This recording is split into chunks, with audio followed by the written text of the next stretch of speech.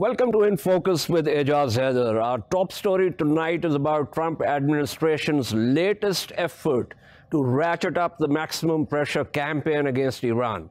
Last Saturday, U.S. Secretary of State Mike Pompeo said that U.S. had reimposed the UN sanctions against Iran. Experts say the move has left the U.S. isolated, and even close allies like the United Kingdom are not going to follow suit. It's important to note that what the U.S. is trying to do is not about its own unilateral sanctions regime against Iran. Washington is calling for a snapback of UN sanctions against Iran with reference to Iran's obligations under the Joint Comprehensive Plan of Action, commonly known as the Iran nuclear deal. Other state parties to the JCPOA point out that U.S. has no locus standi in the matter because it unilaterally walked out of the deal in May 2018. The JCPOA was endorsed by the UN Security Council through Resolution 2231. There's some controversy about whether that makes the deal legally binding on the U.S. To discuss this further, we are joined by Ambassador Matthew Bryza, a former U.S. diplomat, Reza Khanzadeh, research fellow at Sharif University think tank, and a PhD candidate at Oxford. Thank you to both panelists.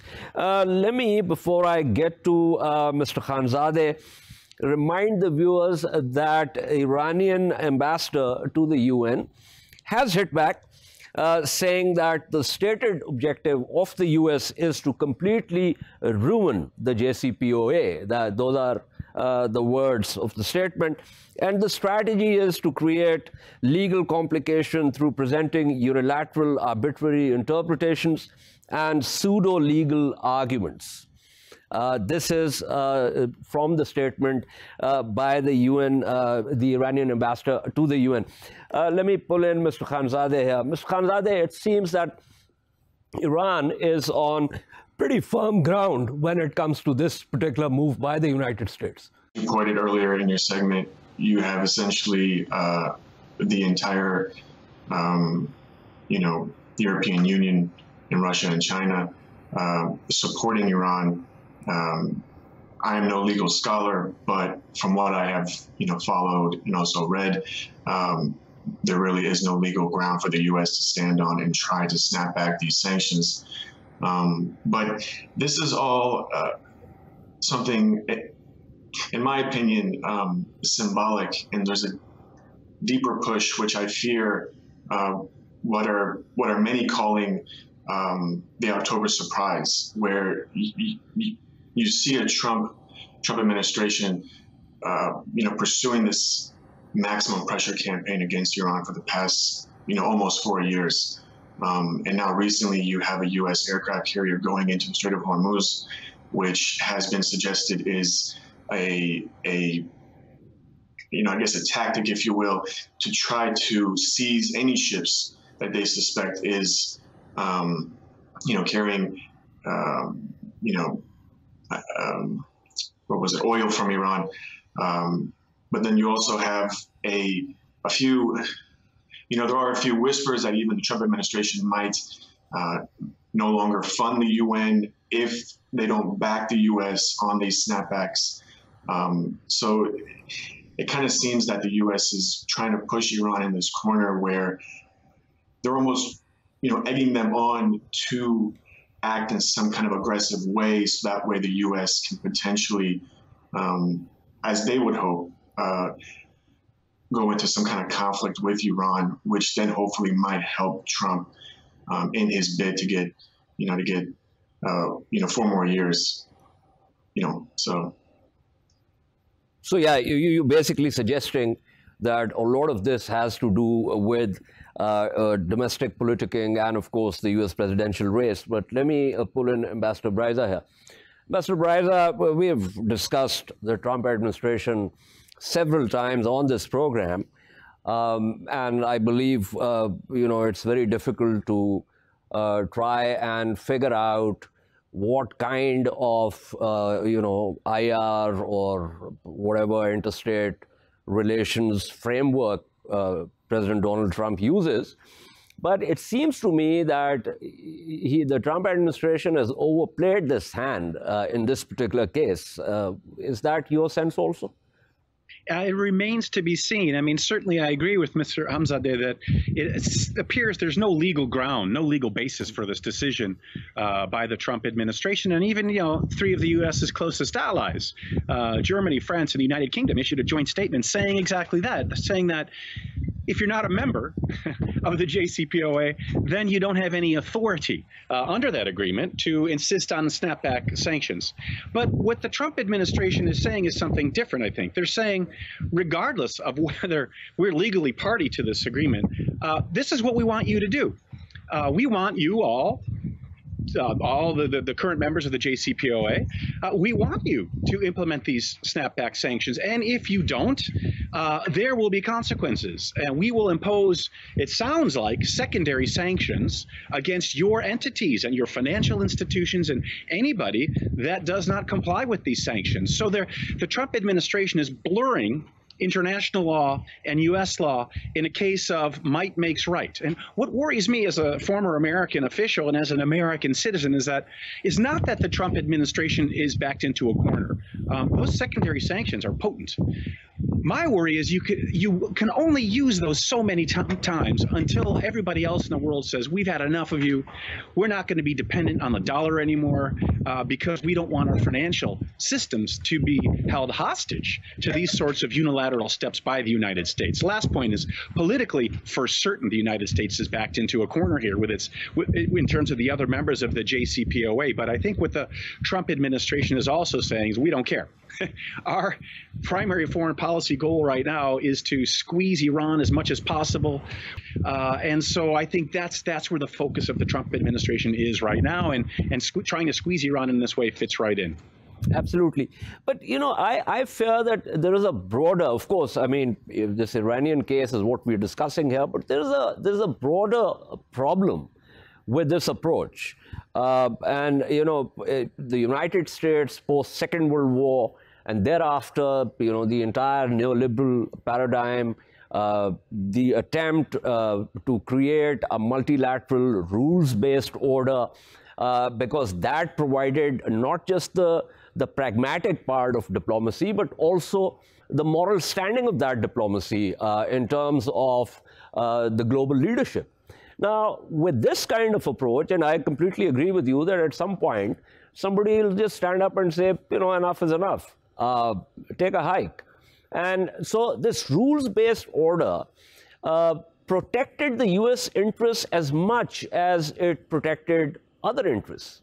Oh, I could not agree more with you, dear Mr. Haider. And then, I grew up, so to speak, both academically and professionally as a staunch proponent of that rules-based system that, as you say, the U.S. created after World War II because operating according to those rules was always in the U.S. national interests. And by the way, I believe remains so to this day.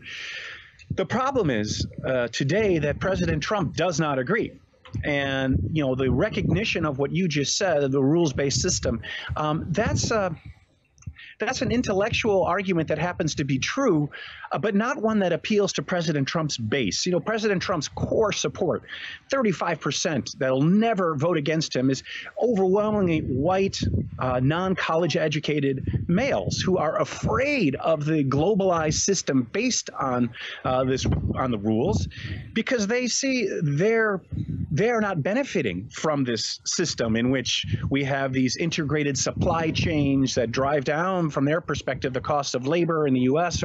or move jobs overseas. They don't see the issues in their totality. And this is who President Trump also is. His foreign policy, as you and I have discussed many times, as you said on your excellent show, is not multilateral, collaborative, common interest among allies. It's instead transactional. He pursues one country's sort of in a competitive game, so U.S. interests against one country in isolation rather than against a group of countries. Therefore, he favors Brexit because it's easier for the United States to secure trade benefits from the United Kingdom on its own, and it'll also be easier, he thinks, for the U.S. to deal with the European Union, because without the United Kingdom, the EU will be weaker. I think that's folly. I very much agree that the rules-based system is in the U.S. national interest. It was and it remains such. Right. So finally, let me just jump ahead of the curve. Speculative, obviously. We don't know how it's going to pan out, the U.S. presidential elections. But in the event that former Vice President Joe Biden gets to the White House, do you think that a lot of what the president, the Trump administration did would be revisited and the U.S. foreign and security policies rationalized? I think, well, Vice President Biden has made clear that one of his initiatives, were he to be elected president, would be to bring the United States back into the JCPOA, which, there are some complications to actually doing that, but I'm sure those complications could be worked through. I have no doubt, having worked with then Senator Biden directly, that he highly values the international rules-based system and NATO as well. So I think we would see, as you put it, a re-rationalization of U.S. foreign policy. That being said, however, and as Hegel teaches us, right, history is an ongoing action-reaction cycle. And so the Trump phenomenon is a reaction to President Obama, who was a reaction to President George W. Bush in a lot of ways. And so that core base of Trump supporters that don't appreciate the international rules-based system and like the idea of a stronger United States taking on countries transactionally and individually rather than through multilateral diplomacy, I think that's going to be out there in American thinking.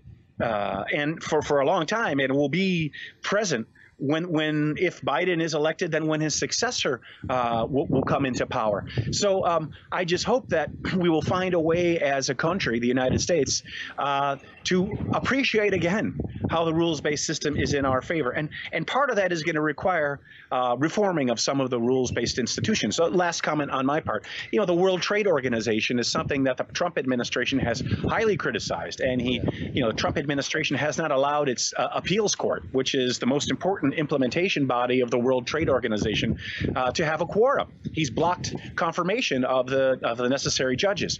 At first, all the world, including myself, decried that, said, what are you doing? You're damaging the WTO. But now more and more people are saying, well, you know what? The WTO does need to be reformed, or NATO really does need the other allies to increase their defense spending. So if what Trump has done does lead to some reform of these institutions, then I think we could see an enduring appreciation under the next president and the one after that president for the rules-based system and a rationalized approach to foreign policy with the United States showing leadership again. I agree with you. I mean, most of these world bodies require reform, but I don't think that the Trump administration has been putting the pressure on them in order to reform them. But thank you so much. It's always a pleasure speaking with you, Ambassador Bryza. Enjoy your vacation in Bodrum. Let me go back to Raza Khanzadeh here. Mr. Khanzadeh, you heard Ambassador Bryza.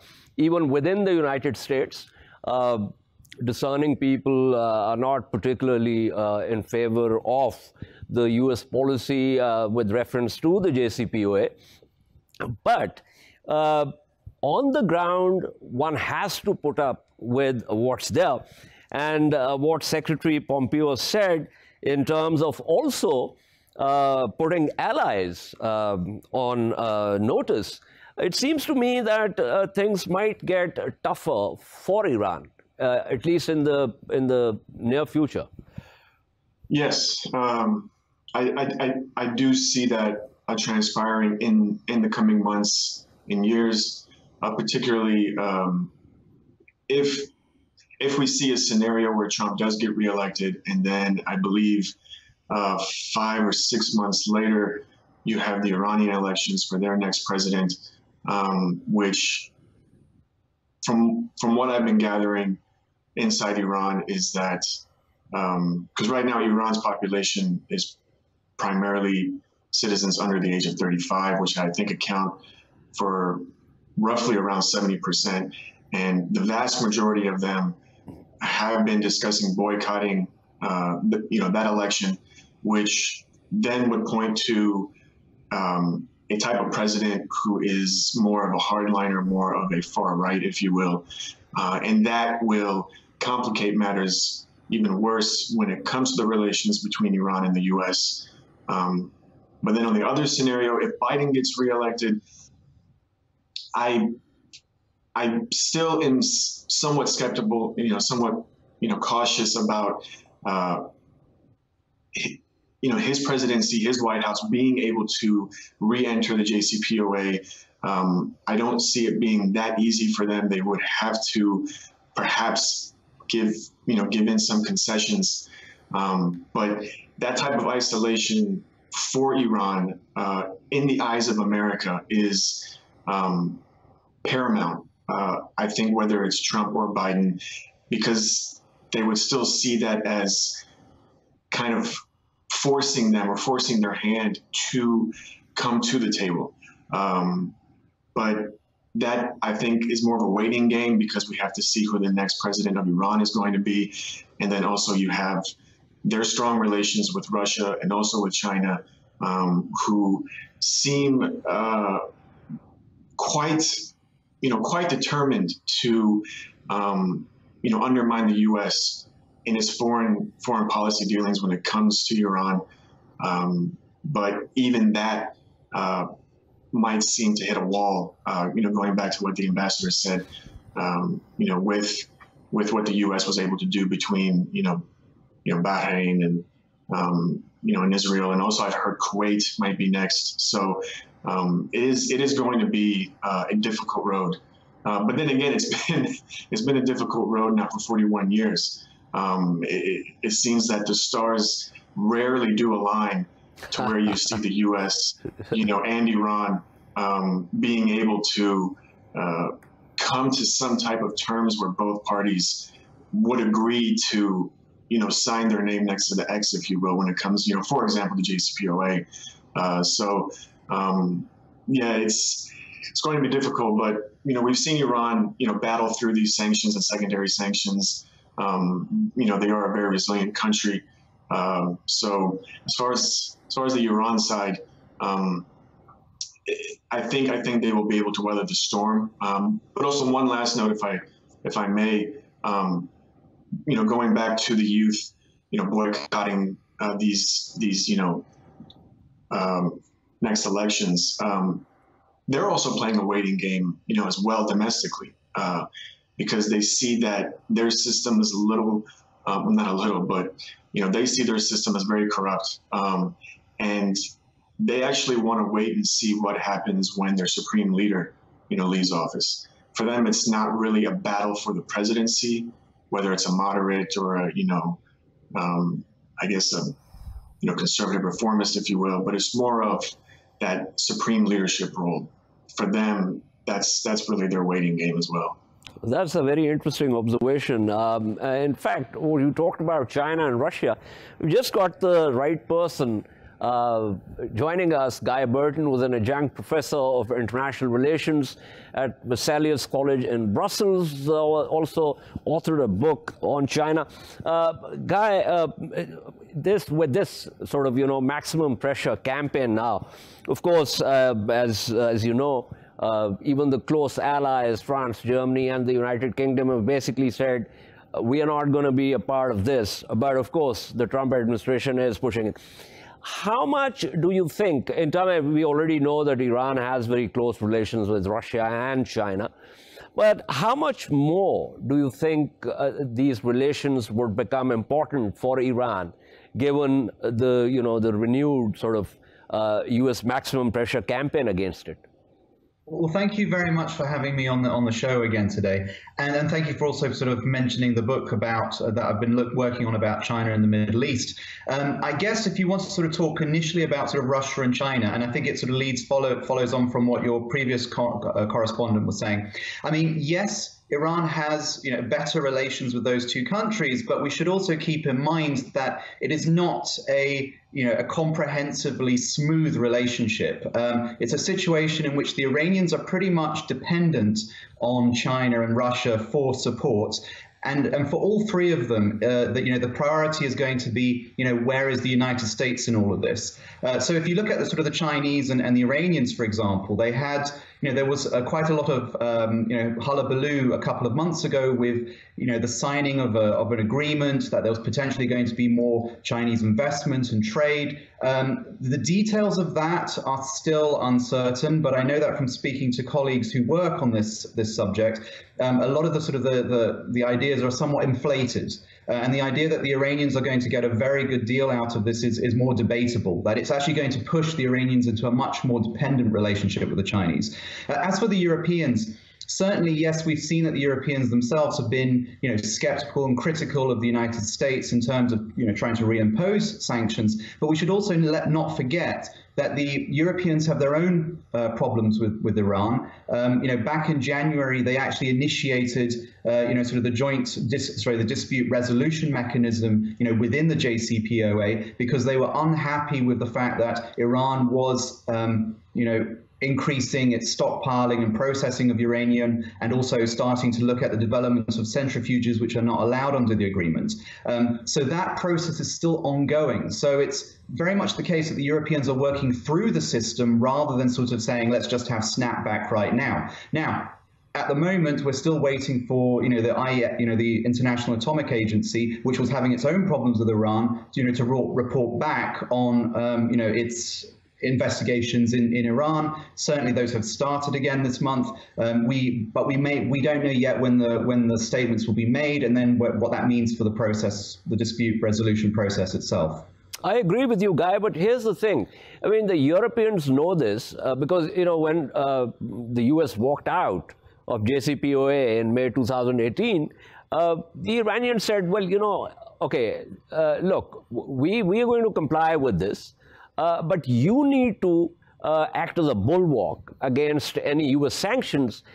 And there was a lot of talk, and the Europeans tried to create some kind of special utility vehicle to somehow offset the sanctions or reduce the impact, but couldn't really work it out. And so Iran kept saying, well, if you don't do this, then we're going to start doing certain other things, which obviously gradually in violation of the JCPOA.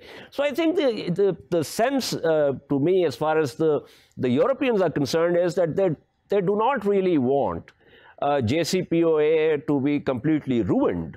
And I think they believe that with this move by the Trump administration, that's exactly what the US objective is. Absolutely. I feel it's very much the case that the Europeans don't want the agreement to collapse. This is why they're working through the dispute resolution process at the moment, and I think all sides are wanting to wait this out until after November. What we have here is a deadline, which is not sort of the date in which sanctions would snap back as the Americans want, but the deadline is actually the election, which is, if Biden comes in, then potentially there's a possibility that Biden might come back to the JCPOA, but I don't know whether there's any kind of planning going on regarding what happens if Trump gets reelected, because if he does, he's going to be, have a stronger mandate to maintain and to push for maximum pressure. That could actually lead to, very adverse consequences. And we might see the Iranians seek to break out and to speed up the process of creating enough material to be able to produce a bomb. Because perhaps, as we've seen in the course of the Trump administration, Trump himself has been willing to talk to Kim Jong-un of North Korea, almost as an equal. So I'm sure that has not gone unnoticed by the Iranian leadership. Absolutely. Well, if Trump is re-elected, then I think, I mean, there are lots of imponderables, but it seems to me that there's going to be the realignments, shall I say, will become expedited. But thank you so much. That was Guy Burton speaking with us. Thank you also to Raza Khanzadeh for his insights.